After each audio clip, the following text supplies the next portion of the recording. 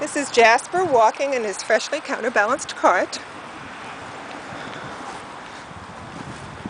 Looking a lot different from the dog who looked really weak in the front legs in his regular cart. So this is a really common upgrade for a dog who's had degenerative myelopathy for over a year.